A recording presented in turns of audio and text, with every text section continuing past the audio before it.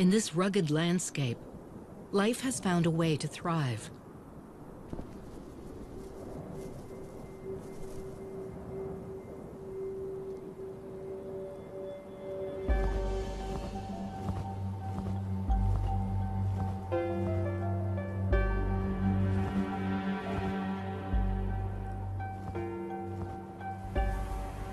Winter is over, but a final blizzard forces itself onto the first days of spring. The locals here are accustomed to extremes. They've adapted to survive where others cannot. One in particular, the greater sage grouse, is found nowhere else. Despite the late snow, the lone performer begins his spring ritual. Instinct tells him it's time. His story actually began 3 years ago with his father on a nearby stage. He's not alone. Males from across the range are arriving to spar for female attention.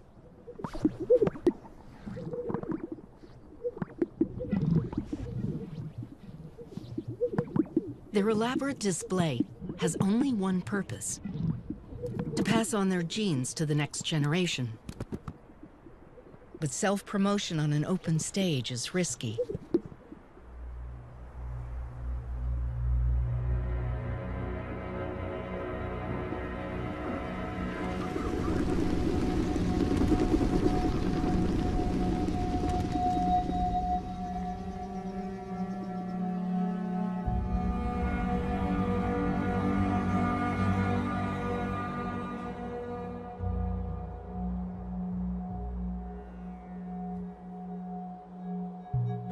This is the heart of the West. An ecosystem that once stretched 500,000 square miles across North America. Today, only half of that remains.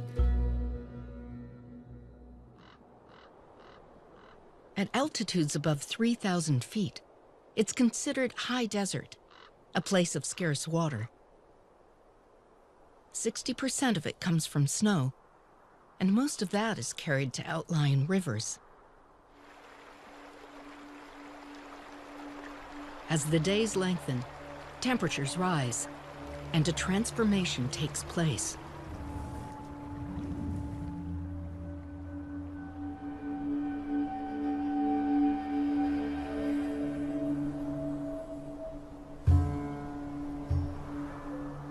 The melt reveals a sea of sage.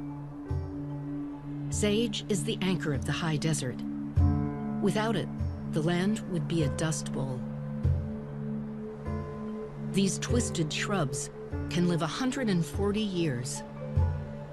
Extending for hundreds of miles in every direction, they're the foundation of this wilderness. The wildlife here has evolved with the sage for over 2 million years.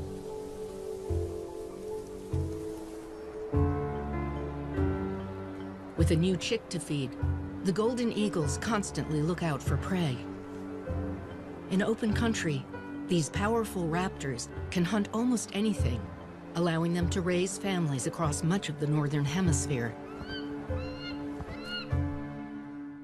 Since the first European settlers moved westward, this land has been traversed and cursed by travelers.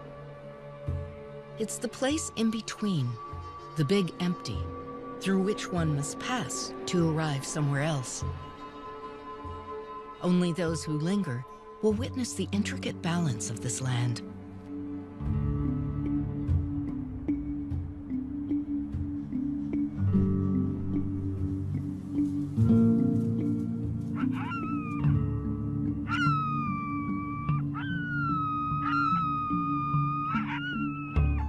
The sagebrush steppe is a geological masterpiece. These basins were shaped and lifted by the same forces that built the surrounding mountains. Today, ridges protrude like islands. The rocks, carved by eons of erosion, provide a perfect nesting perch. It will be months before the chick can fly. For now, she watches the world from up high.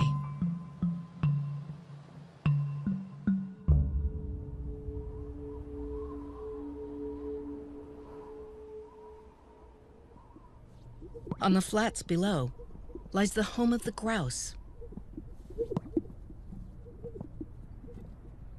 They've spent the last 8 months hiding. But in early spring, their genetic imperative draws them to these open stages. Years of thaw and evaporation have left patches of salty sediment. The grouse use these clearings as leks, gathering sites for their mating ritual. Puffing their yellow air sacs, they make a series of popping sounds to intimidate the other males. They used to display in the hundreds. Today, they gather in the dozens. Our male has been practicing his display since February. He's put on weight over the winter. Testosterone has enlarged his neck pouch for the breeding season. He fills a balloon inside with more than a gallon of air, fans his tail, and squeezes the air sac. As other males approach, the contest begins. They only have a few weeks before the females arrive to establish their dominance and a territory. Pairs square off, facing just past each other. And then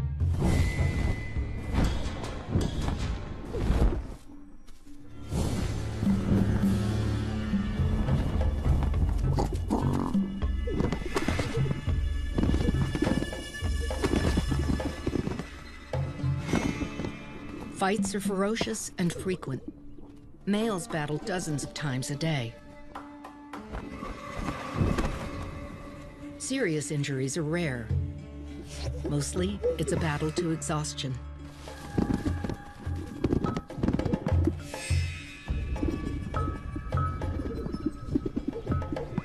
The chance to mate only comes once a year, and for grouse, years are limited. Most males won't live more than 4 years.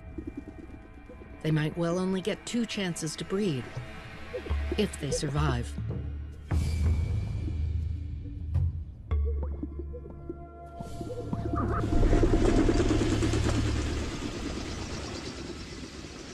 They'll be back at daybreak. Survival is pointless without offspring.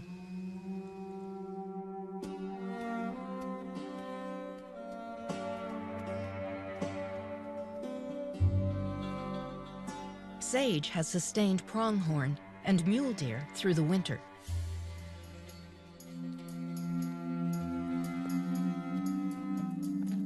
With the melt, the deer head off to their summer ranges in the mountains. Pronghorn migrate within the sage. These antelope are the fastest sprinters on the continent, adapted to outrun the American cheetah. The cat is long extinct, but the pronghorn still run. They've been here for millions of years, unlike some newcomers. We're actually latecomers in terms of evolution, and many of us have failed to last in this exposed environment.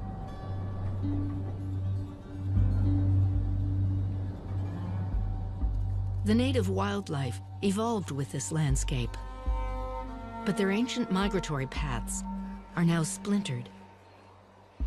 Mule deer, adapted for life in the mountains, can jump smaller fences.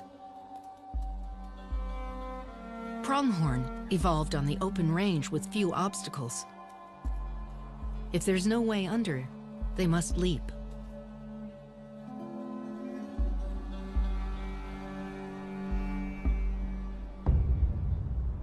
Eagles have few boundaries.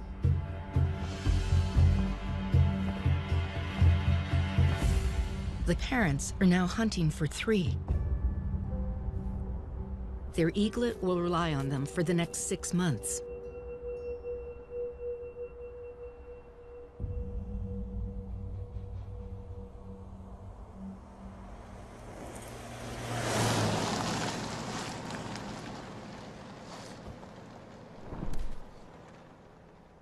Roads turn the mule deer migration into a windfall for eagles.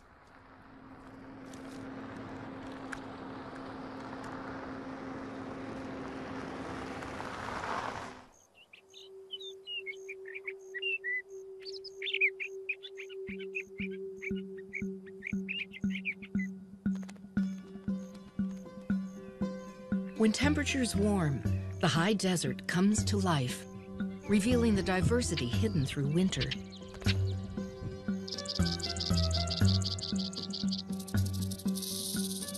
Hibernators surface from below.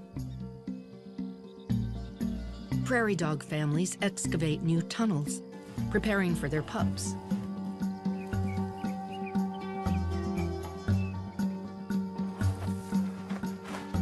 A badger digs her underground den, where she'll soon give birth.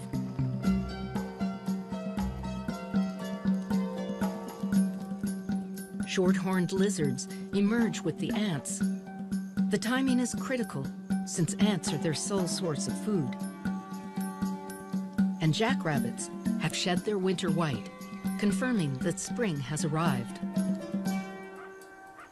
The sage sea is filling with new life, and everyone is hungry.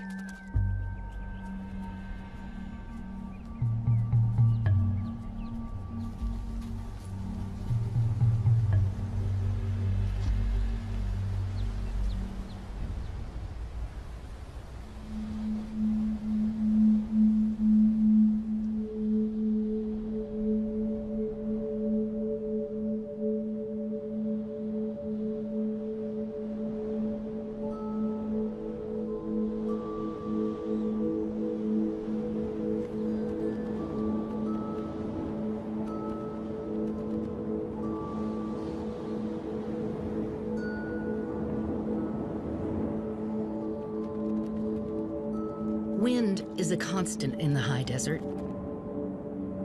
Facing steady speeds of 20 miles an hour or more, the sage hugs the ground. Only the rocks have stood up to the desert gales. But over the eons, even these have been scoured and sculpted.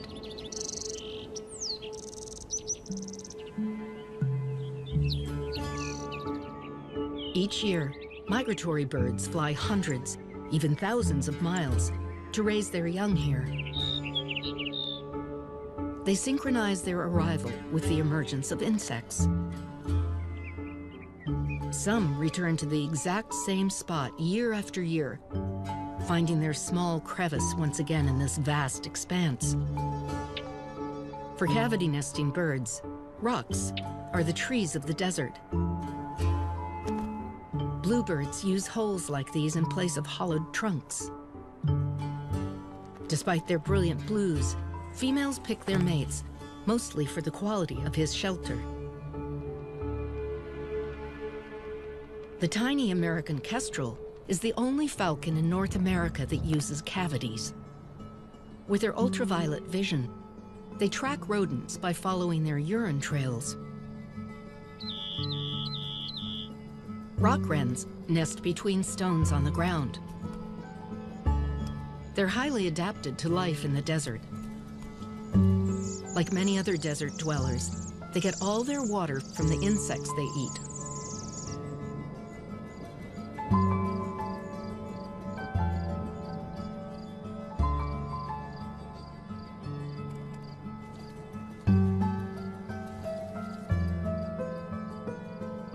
Once the sun falls in the desert, temperatures can drop by 40 degrees, and creatures of the day give way to those of the night.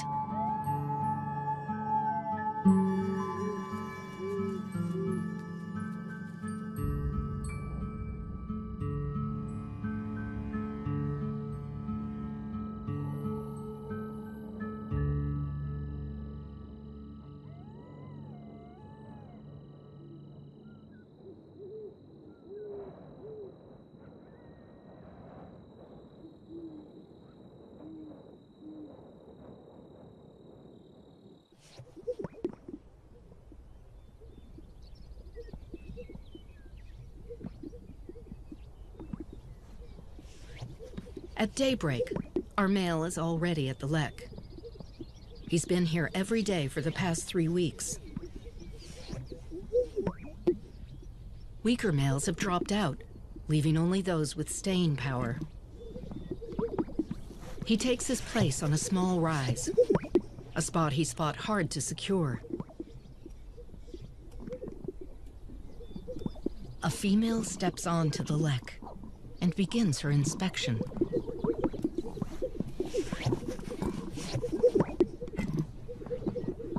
The males inflate, tails spread, but beyond displaying, they're powerless. It's the female who holds the cards. To a spectator, males might all look alike, but the females can clearly distinguish.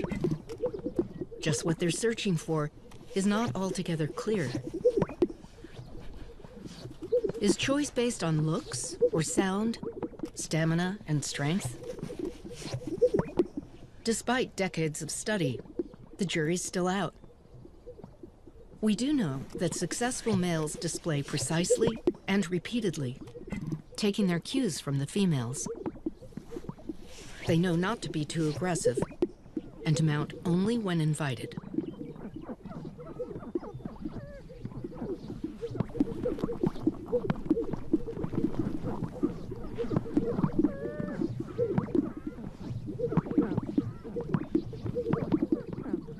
Surprisingly, most males never get a chance to mate. Nearly all the females select only 1 or 2 males on the lek each year. In fact, 3/4 of females often choose the very same male. Clearly, they see something they want to pass on to their offspring.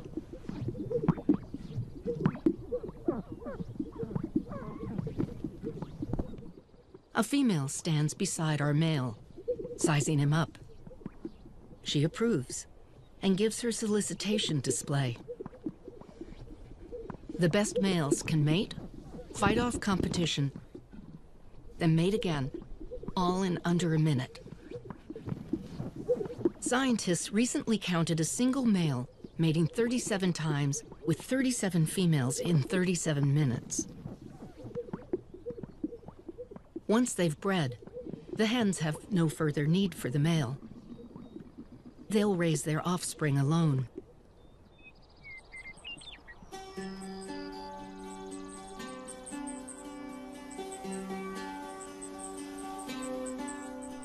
Fanning out across the landscape, the females head away from the lek. Too many predators are drawn to these open stages. To find a safe spot for her eggs, a hen might travel as far as 10 miles. It's easy to assume there's plenty of open space for grouse. But here in the desert, resources are scarce and far apart. Grouse need to track down food, water, and shelter, which could be 30 miles in any direction. This first-time mother has much to consider as she searches. She needs to build her nest away from rocks or fences where raptors can perch. And she needs cover, a place well hidden by sage, and grass. Grass also acts like a sponge, holding water for the smaller plants and insects that her chicks will eat. Here on the range, grass is in high demand. For millions of years, bison fed on these grasses. Today, livestock graze. While bison roamed freely, livestock is managed, moved from parcel to parcel. If allowed to overgraze, the grasses take years to recover.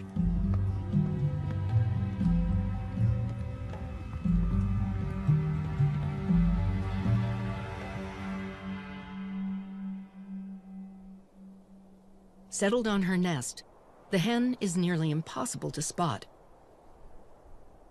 She's built her nest in a shallow depression beneath the sage, lining it with grass and leaves and dozens of her own feathers. Now she and her eggs must wait.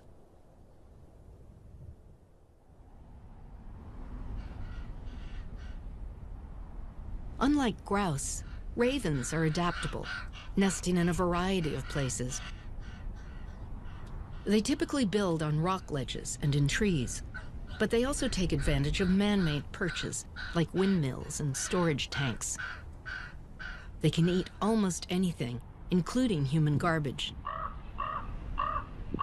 Their ability to conform gives them an edge in this changing landscape.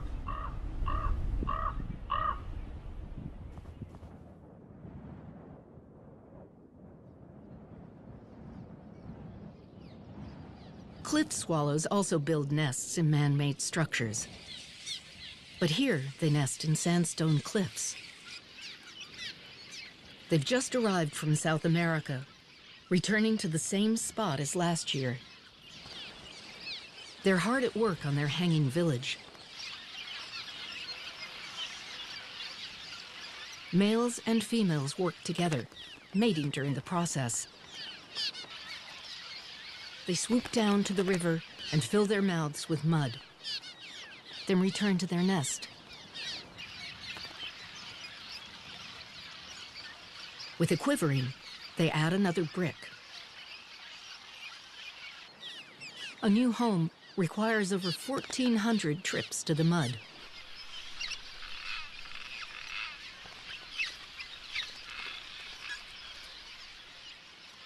Great horned owls share these cliffs. Like golden eagles, they breed in winter because it takes months to raise such large offspring.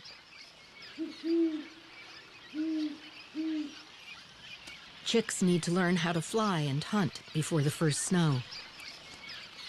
They're the most widespread owl in North America, since they nest almost anywhere. They also adjust their diet to their surroundings. Here, they hunt the sage for rabbits, prairie dogs, and birds.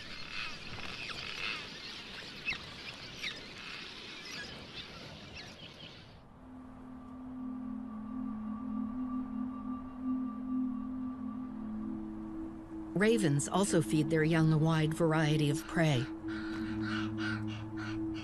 After discovering another bird's nest, the male delivers a meal of eggs. Down in the sage, the scene reveals the source of the feast. Our hen has lost her clutch.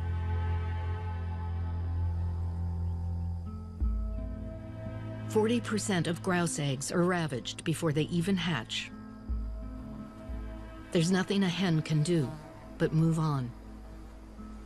She can wait for next year or try for a second clutch.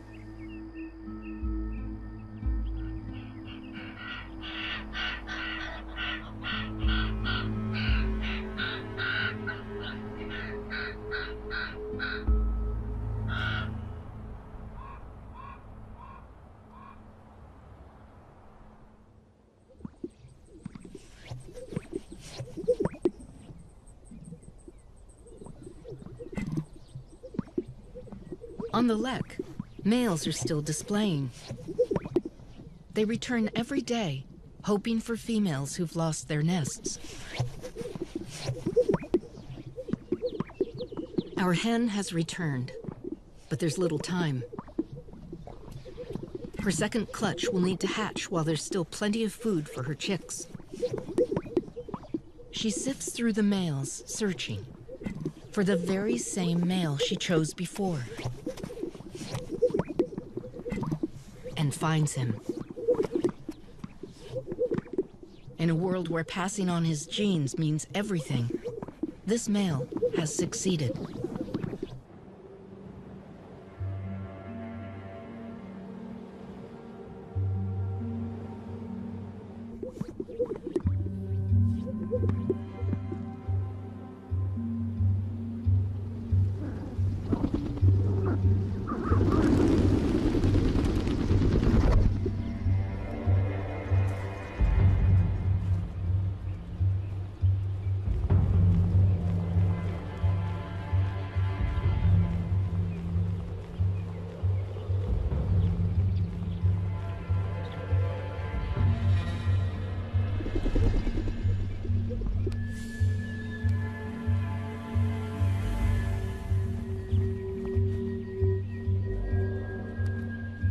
success of a male grouse is not measured by his years, but by his offspring.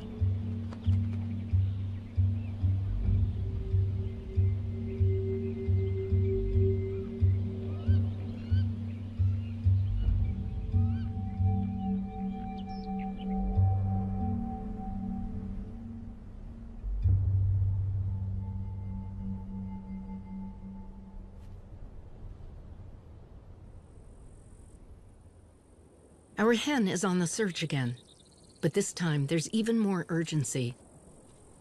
For second clutches, nature makes up for lost time by shortening the gestation. She'll start laying in just a few days. She scans the landscape. To the untrained eye, it's an ocean of gray-green. But to her, there's nuance in the sage. Subtle distinctions in the grasses between the brush. The next generation depends on her judgment. She's found an area with thicker cover. She chooses a spot and settles in for the wait. If she's chosen well, she'll hide here for up to a month.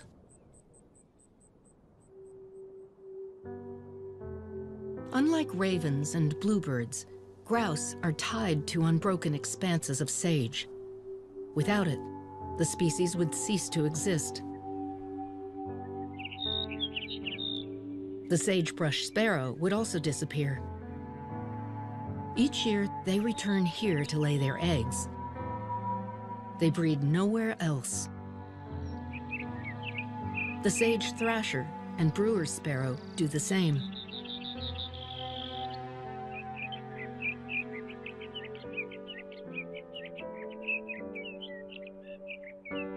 Though their songs are beautiful, their feathers are drab to blend into this landscape. Without the sage and the nursery it provides, these species would be lost.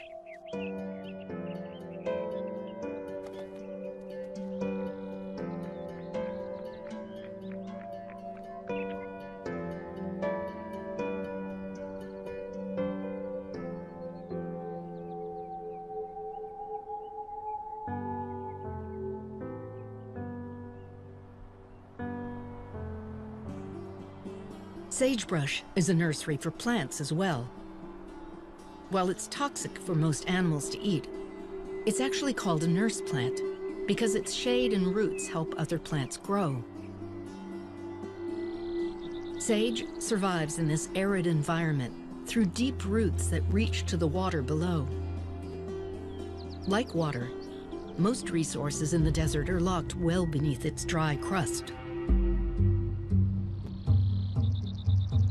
Coal, uranium, gas, oil.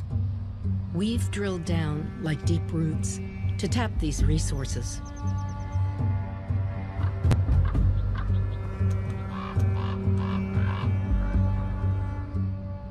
With our ever-increasing demand for energy, extraction has intensified in the high desert. As wells, pipelines, and holding tanks proliferate, the Sage Sea is becoming more and more fragmented.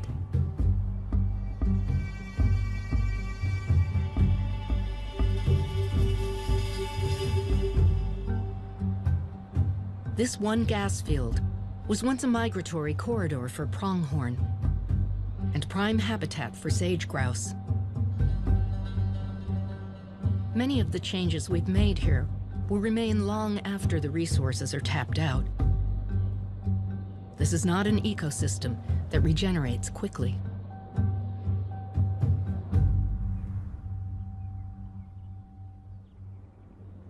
The hen has laid 8 eggs, a full clutch.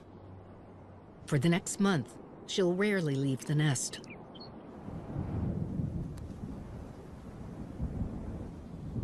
Every few hours, she carefully rolls her eggs to even out the temperature. It also prevents the chicks from sticking to their shells.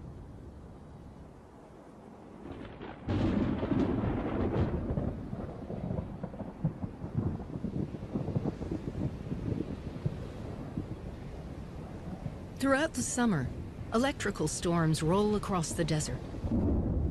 often shedding only drops of water. The storms bring more bluster and spark than rain. Native plants have adapted to these electrical storms. But while sage is fire-resistant, highly flammable cheatgrass has invaded the desert, bringing a new threat. Wildfires driven by fierce winds burn thousands of square miles of sage each year.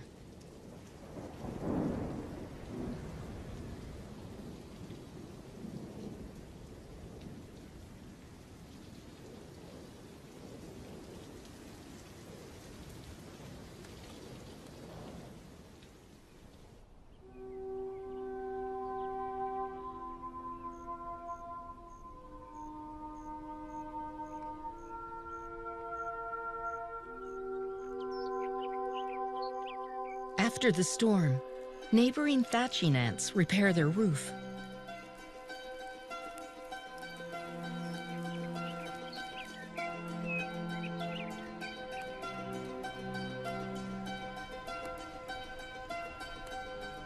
It's a happy fluke when meals deliver themselves.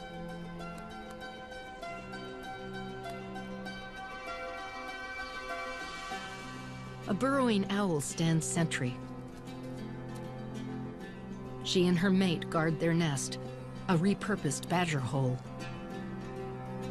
Here in the desert, life takes advantage of every opportunity.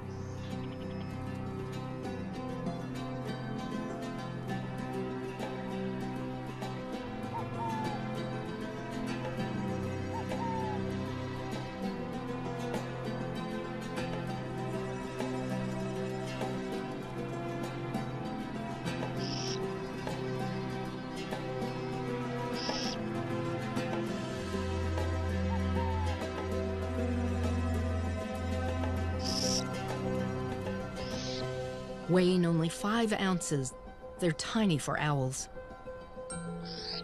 Great horned owls are 15 times their size. This couple has 9 chicks to raise. They're excellent hunters, specializing in small rodents and insects. With this many mouths to feed, the parents hunt both day and night.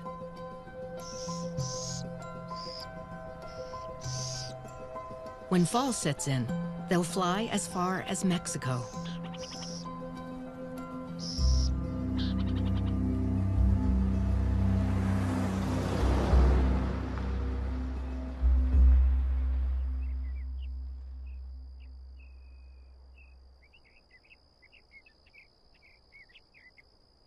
It's been 24 days.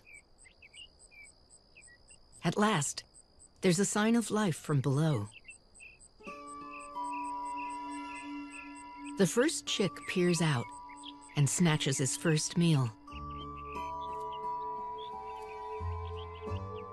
Less than an hour old, he's already able to feed.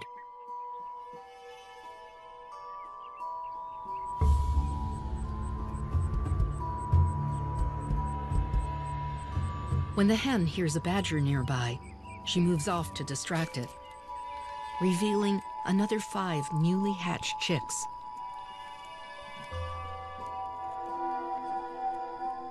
They're at their most vulnerable now, still wet from the eggs.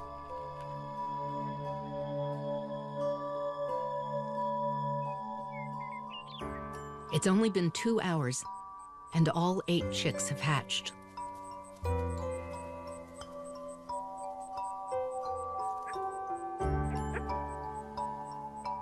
The moment they can walk, they have to feed.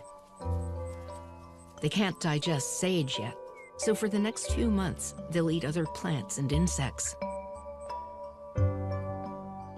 For their safety, as soon as they're dry, the hen leaves them away from the nest, for good.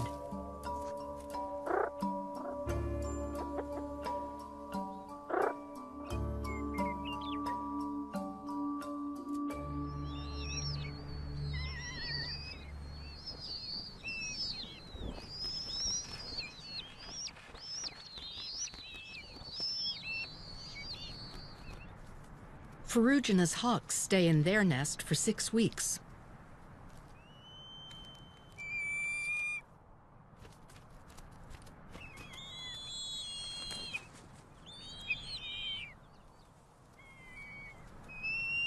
Their parents harvest a steady stream of prairie dogs and ground squirrels from the abundance around them.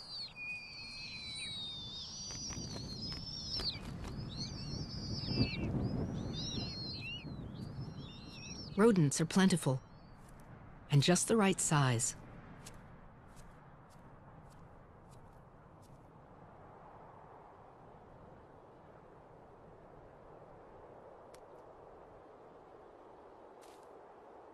Now 6 weeks old, the eaglet needs much larger meals. Cottontail and jackrabbits are staples. So are grouse.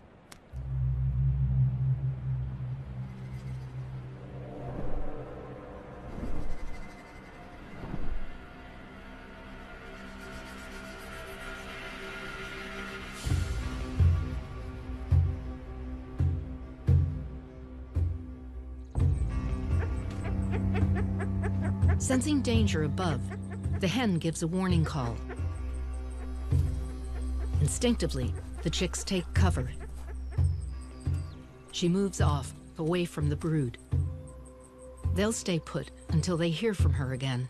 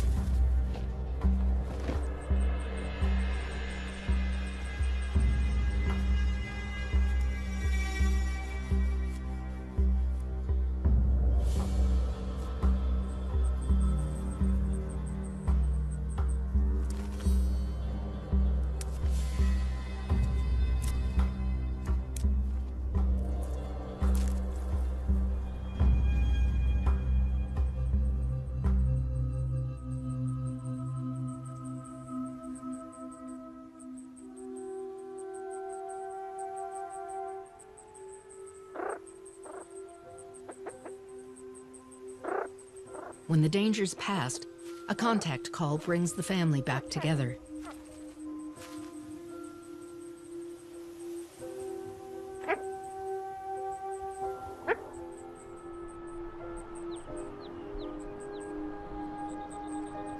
For the next month, they'll forage constantly.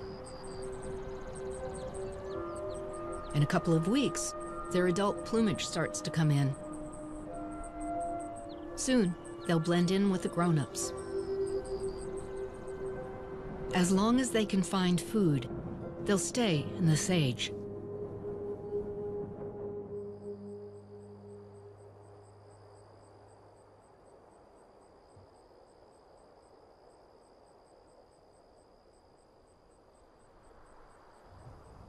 As the summer heat dries the steppe, water is at its scarcest.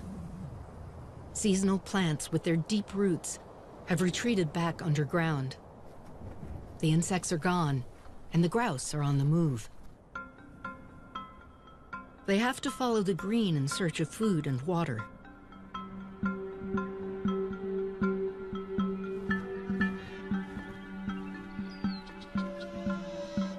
Natural wetlands are scattered across the high desert.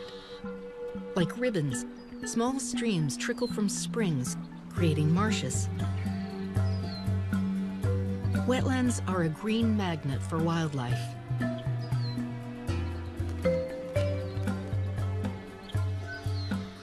These oases host an entirely different cast of characters than the sagebrush. These sandhill cranes hatched at the very same time as the grouse chicks.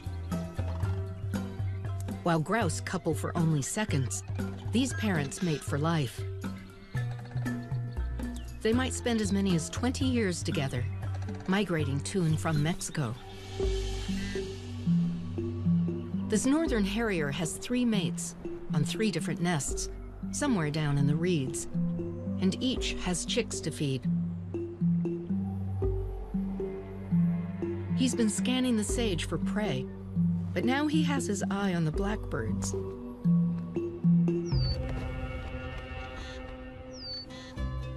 Red-winged and yellow-headed blackbirds defend their territories with a vengeance. Their eggs lie hidden in the grass below.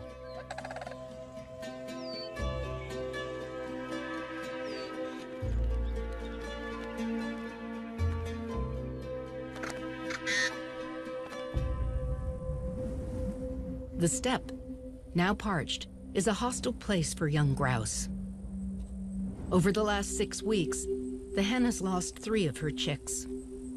They've traveled miles from their nest.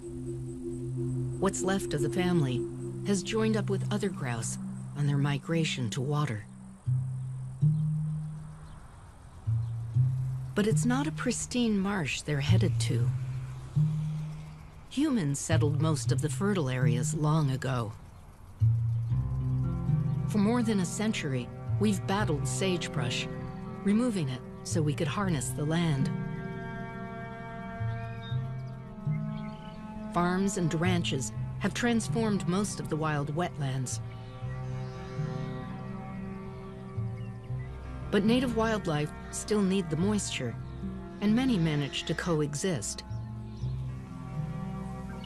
Grouse are safest hidden in the sage. On ranches and farms, short grass means less cover. But the grouse adjust when the human footprint isn't too extreme.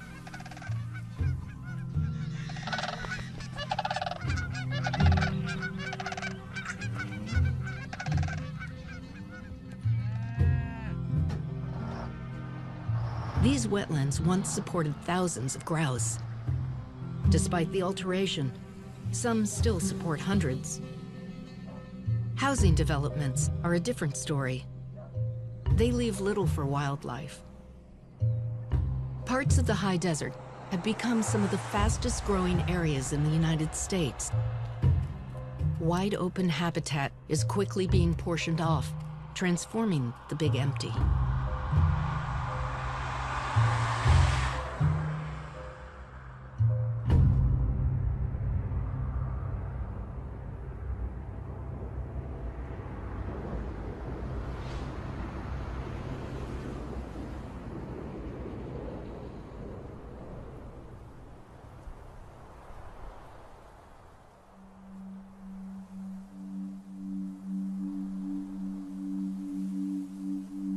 Fall is fleeting in the high desert.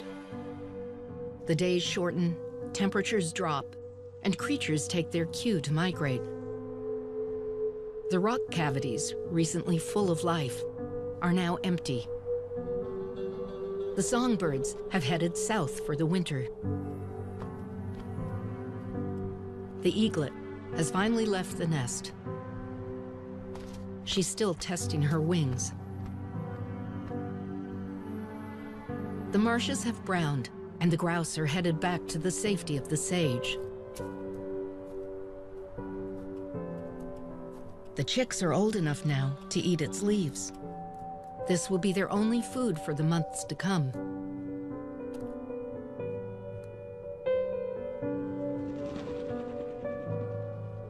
As autumn settles on the range, winter has already arrived in the mountains.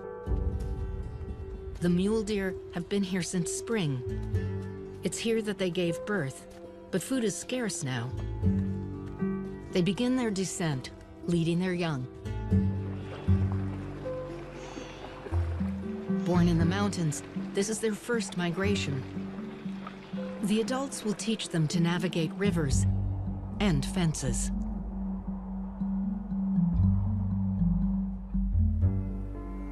They return just as the first snow falls.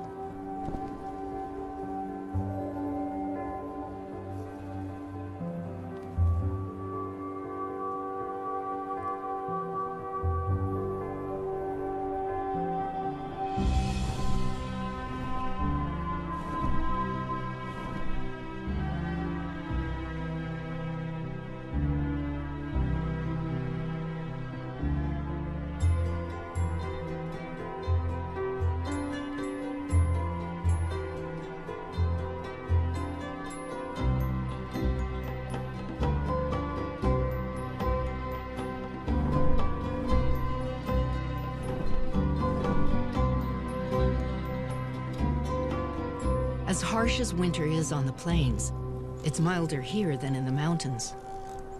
Both mule deer and pronghorn will feed on sage through the winter. This will be their refuge for the next 5 months.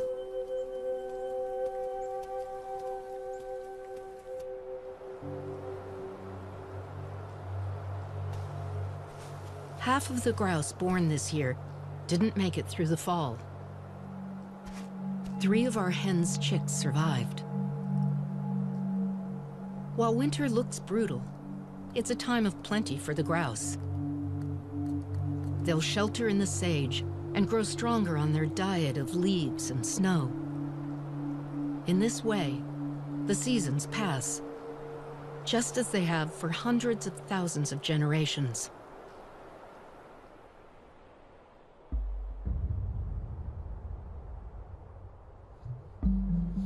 It's been 2 years, and one of the chicks has taken his father's place. He's a strong male, already defending a territory for his spring display. In the short time since his father dominated his lek, the horizon has changed. A drill rig has sprouted in the distance. Only 2 years ago, it wasn't here. The howl of the wind now mingles with the hum of machinery. 200 years ago, there were as many as 16 million sage grouse. Today, there may be fewer than 200,000.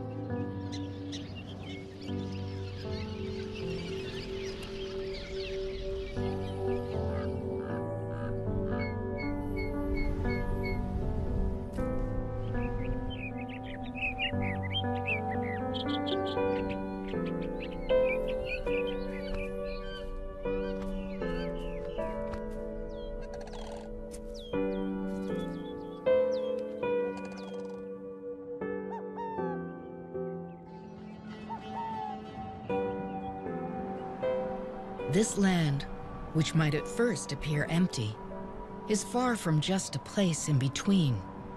It's a 140-year-old sagebrush and a constant wind that carries its scent. It's the clatter of antlers and the beating of wings as migratory birds come and go.